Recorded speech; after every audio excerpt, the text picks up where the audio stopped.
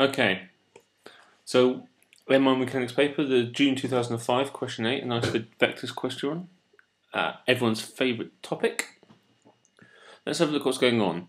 So we've got a football player kicking a ball. So the football player at point A, or the position vector of point A, where the ball and player is at the moment, is 2, 1. Column vector form, so 2i plus j.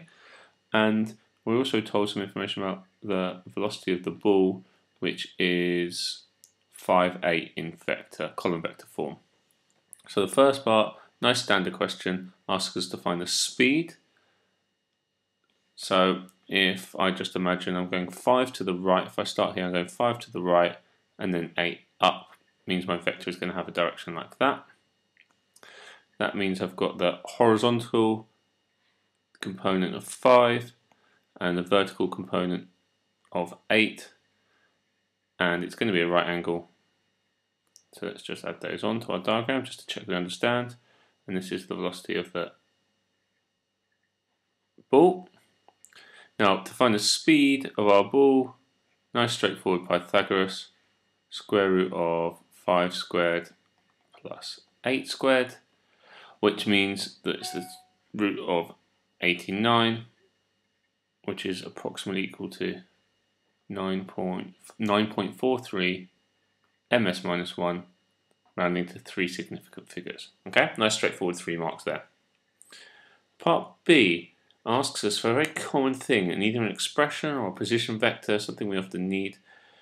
And I like to think of it like this, that the final position vector is equal to the initial position where it starts out plus how it's going to move, which is time times velocity. Now this is an absolutely key concept in mechanics for these vectors questions. Where it ends up is where it starts plus how it's moving for how long.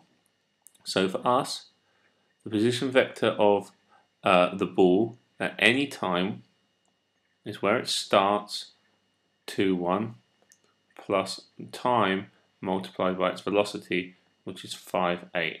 And that will allow us to, by substituting different values of t, work out where it is at that time. So the position vector of the ball is where it starts plus how it's going to move. Okay. Very, very important idea for vectors questions. Moving on to part C. Well, let's just get that across in here because we might need that. So position vector of the ball was 2, 1 plus time multiplied by 5, 8. Okay. We're also told that there's a point B on the field. So R of B, which is different to the ball, it's just a different point B, is 10, 7. Now we want to know where these are. The ball is due north of B. So for the ball to be due north of B, you need to look and consider the I components. Now, the I components must be the same. So if one thing is directly above, not in the same position, but directly above, higher or lower than something else, then its I component must be same. Its same distance left or right from the origin must be the same. It's just higher or lower. So if we allow, this is where column vectors come into their own. We can just read across. If we read across the I components for the ball, 2 plus 5t is equal to 10 in position B. So we can manipulate this. 5t is equal to 8. T is 8 over 5, which is 1.6 seconds. So after the ball is kicked, 1.6 seconds after the ball is kicked, it's exactly due north of the point B, the field. Okay. Now, part D. At time t equals 0, another player starts running due north from B. The first person we were in the first part was just kicked it, and then this other player starts running from B, and he wants to move at constant speed, and he wants to arrive just exactly the same time the ball arrives, kicked from the other player. So it's like a perfect through ball or a perfect pass you can run onto. So let's find the position vector of this player is where he starts, his initial position, which is at B, 10, 7, plus he's running due north, so it's time times velocity, and his velocity is naught v, because he's only running straight up, so there's no I component to his velocity, just running a speed v in the j direction. So position, final position, is equal to his initial position plus time times velocity. It's the same thing we've used throughout the question. Now, if he intercepts the ball, at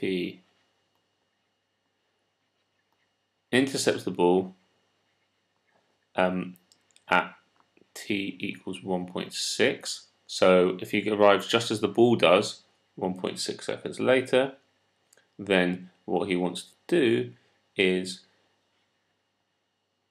10.7 plus 1.6 times 0v, so we want to work out his position 1.6 seconds later, that's when the ball is going to be there.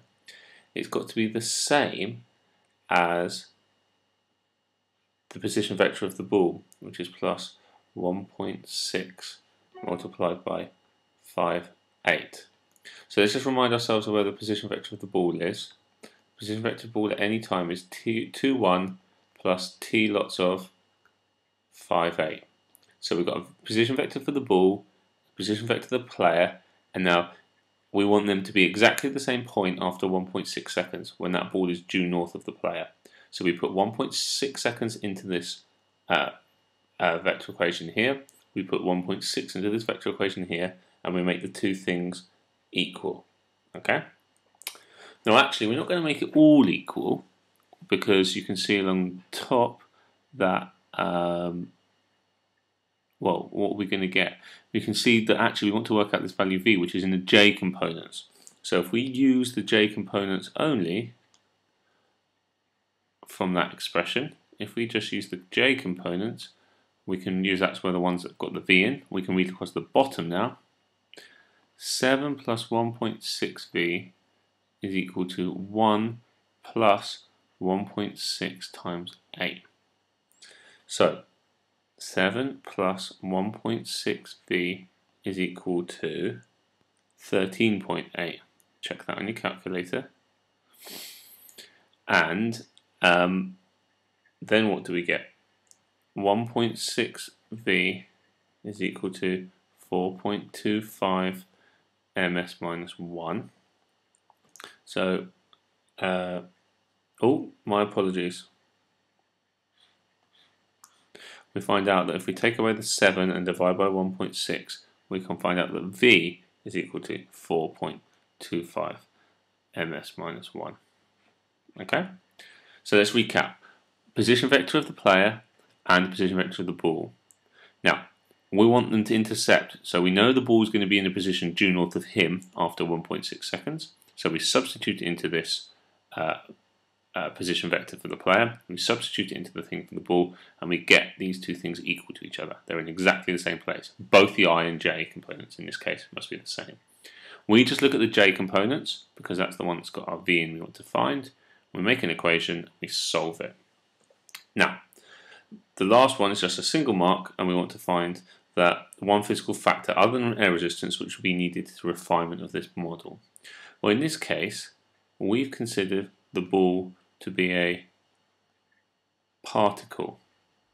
Now, as it's a particle, this means that it has no dimension, has no size. It's just a dot moving around. Okay. Now, actually, in real life, if you're going to time a football run, you don't necessarily have to get to the center of the football. You need to get to the right place at the center of the football in order to kick it, or to intercept it, or to receive it, or pass it. Actually, the ball has dimension, it has size. So you just need to be able to get to the side of the ball which is closest to you, so the front of the ball. So you need to take into account the radius or the diameter of the ball, the size of the ball. And that physical factor is not considered in this model. We just considered the ball to be a particle, so that's a problem. Okay? Again, you might want to go back over this and look at some of these key concepts, and you pause the video. There's a couple of other videos online, so you might want to track those down for vector questions as well. Okay? And good luck.